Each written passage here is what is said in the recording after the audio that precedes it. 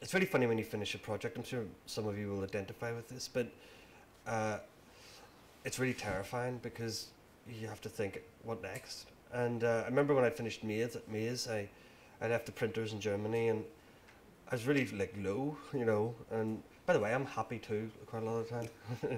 And but I was pretty low because I thought, that's it, you know. Where do we go from here? And uh, you know, terrifying. And a year or two later, I learned that the other military structures in Northern Ireland, for which there were many, were to be decommissioned as part of the peace process. And of course, the people who built the maze, the Royal Engineers, also built all the other infrastructures. And you know, over this period, I'm beginning to really find this subject and find my voice with it. But it has been gradual, and I, up until Outposts, I'd only worked in Northern Ireland. So it went maze, and then the watchtowers, and then the demolition. I mean, there's a couple of things I'm playing with in the work all the time, sort of subconsciously, but it is there as a theme. There's quite a few themes, but the idea of transience and the idea of modern structures, military structures, being not to be built to be permanent, but almost built to be put up quickly and taken down quickly. You might, for example, we don't use the term base anymore, military base anymore. We use it much less. So, you know, everything's camp Bastion, you know, Camp Leatherneck, camp this, camp, because there's a sort of implication of not being permanent, not wanting to imply occupation. And really, this started in Northern Ireland with the structures that the British Army built. And I found this fascinating how they could go up and go down so quickly, and there was virtually never any trace. So the demolition project on the maze demolition was a very cathartic process. Watching these walls being stripped away, layer after layer, and then this landscape to be revealed that was there from the beginning of time. And it just, you know, that question of history, that question of, as a photographer, I feel obliged to work with history. It's one of the reasons I fell in love with photography and its ability to record, and yet simultaneously I feel at odds with the idea of history.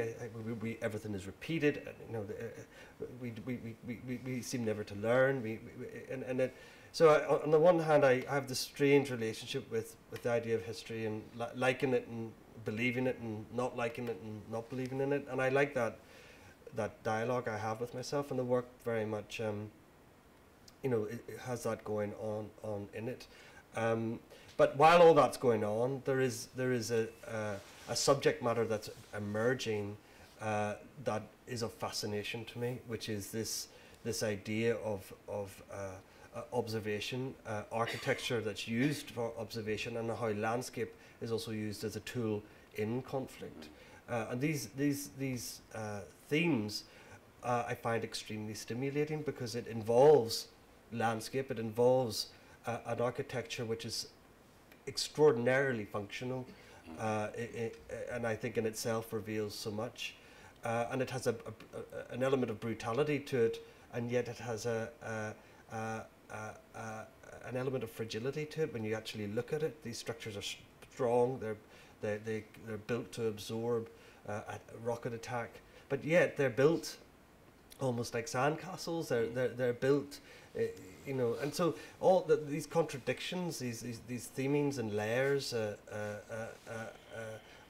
very stimulating to me, and became increasingly stimulating to me. So that subject has emerged out of my experience of Northern Ireland, and enabled me to maybe look outside of Northern Ireland and see how those ideas are developing.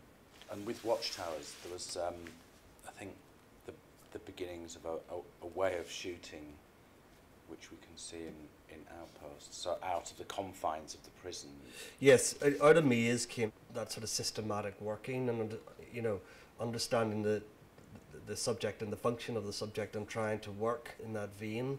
The Watchtowers book was shot almost entirely from helicopter, because the observation towers are high up, they're on hills, and the only way to access them was through helicopter. there was absolutely no political agenda in the work at all, and in fact, in all the work there isn't. But I am interested in revealing what these things do as a way of understanding how we as humans operate in these sort of situations, and they are fascinating. These towers really worked as a matrix, a sort of visual architecture over a very broad area of land. And really what I wanted to show was, I wanted to show it as a structure. I wanted to show it as a structure within a landscape, and I wanted to look at it as an object, and really try to present it as an object as clearly as possible. I was nervous of doing ideas of photographing it from some people criticized me for that and said, oh, I should have photographed it from the ground, because that gives a sense of the oppression and all this sort of stuff. And I wasn't interested in that.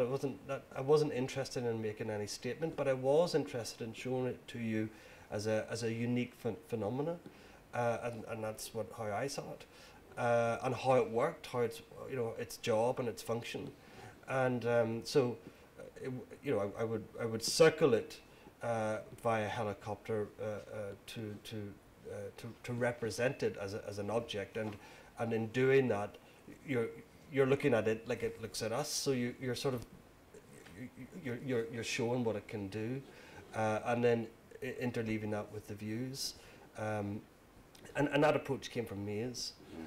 It's a bit more relaxed in Outposts. It's not as rigorous, I'd probably say, and that's there's reasons for that, but essentially that's a way of working that I've developed now. Yeah. It's the presence of each of those watchtowers in the landscape, and the extent to which you can see that they have this control over the landscape, and the extent of the area which they're actually surveying. I think how we quite powerful, really. Well, yeah, and the extent of the presence of them along the borderlines as well. I mean, I just do find it fascinating, how as humans we defend and we manage landscape and people, and I think it's a fascinating subject. I'm not yet good enough at articulating it and explaining why I find it fascinating, but I do think it goes to the core, or close to the core, of who we are and what we're about, and in a most basic sort of primitive level.